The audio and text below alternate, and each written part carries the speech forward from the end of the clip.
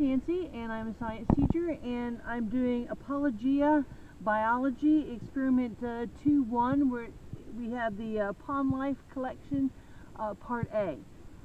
So, what they ask you to bring is they have you, and I have this in the bucket, I have 4 mason jars with rings on it for later. I've got an egg so I can get some boiled egg yolk. I have some rice, and since I'm on a lovely farm, I've got access to hay and to dirt, so we have everything we need. Plus I have one more thing. I have the long stick, and instead of putting a ladle on it, because putting a ladle would leave you at an odd angle, especially if you're this close to a pond that's rather deep, you don't want to take a tumble. My husband designed this, bless his heart, and it's just a plastic cup, and it has actually a little strainer on the end to keep out any large leaves or debris that we don't want. And yeah, you want as long a handle as you can manage. And so it doesn't say in the lab how much to put in. Well, actually it says half full. Okay, so yes, we're going to leave it in the bucket and put it somewhere solid to where I'm pouring things in that I can control my mess. And put my egg and my rice over there. Okay, now, first they tell us to take information about the pond. This is a fairly small pond. The temperature is about 72 degrees today.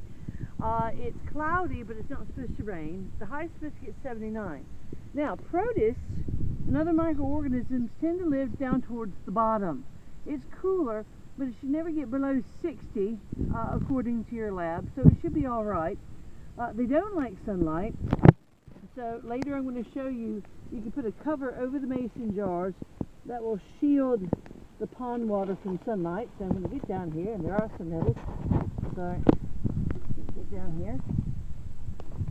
I'm going to put my bucket in a safe place, and my assistant Sarah can make sure that I don't fall in, right? Alright, so here's what I do. And you want to get down to the bottom as much as possible. So where I'm standing, I can get down and I can see the bottom. Okay, so you want to go down like this. Alright, down close to the bottom, because that's where the microorganisms are living. Okay, you can scrape a little bit, bring it up. There we go. Now, oh, there's a hole there. Now, I can tell I didn't get a whole lot of dirt, which is great. Okay, now, let's come around, and I'm going to fill as many of these as I can, half full, and I can always dump again. What I got about more like 2/3. I'm going to pour some in that. There we go. And this will take 2 or 3 dips, but we should be able to get a really good, thank you very much, a really good set of samples of pond water. I'm resting right on the bottom of the pond. This time I'm going to kind of drag it to me so I can collect a little bit more water. Oops, sorry. Alright.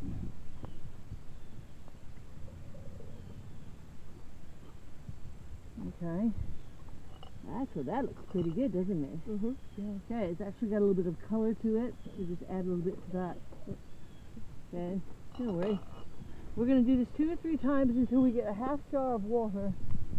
And I see little fish in here, so that's another thing you can write in your journal. Information about this particular pond. It looks like it has some good life in it. It's got some small fish. I can see little water striders further out on the pond. So you can see some insect life, you can see some fish. Alright, and that is a sign that the pond is in relatively good health. Alright, I think we may have enough water. What do you think, Sarah? I think so, yeah. Alright, so, other things about the pond that I see. Alright, I see some plants that belong by a pond. These are cattails, aren't they? Mm-hmm. Yeah. Okay, and of course they haven't developed their heads yet. They won't for a while. There are lots of grasses overgrowing the pond. You have sticks, other things sitting there. You would say the deepest part of this pond is what, about 20 feet? 20 feet. That's an entire tree out there in the middle. Oh, it's an entire tree. Okay, so that pond is deep out there. We really didn't need to go swimming. All we needed to do was get some pond water down near where the base of it was without getting a whole bunch of silt. Getting a whole lot of silt or dirt in your jars will make it hard for you to actually find the produce when you're getting drops and putting them on your slides. Anything about this? We have a runoff pipe over there. From what they tell me, water, when it rains, runs down the hill and fills this pond. So it's basically a runoff pond. Have you guys stocked this with fish or? Years ago. There haven't been any, just a bunch of bluegill probably right now. Right. So you've got fish, and I can see there's small minnows. There's a lot of very small. See them? Yeah, they're cute. Yeah, they are cute. All right, and you've got, as far as the dirt, you've got some rocks. You've got some good soil. Okay, and it looks like there's good drainage because when the pond gets too high, it drains off that way. Correct. So basically, all in all, and some flowers and things, it's a very good, healthy pond. They say there are farms up over the hill, but the runoff would go the other way. So I don't think we have any problems with insecticides or pesticides, contaminants in the water. So let's go inside and finish this up.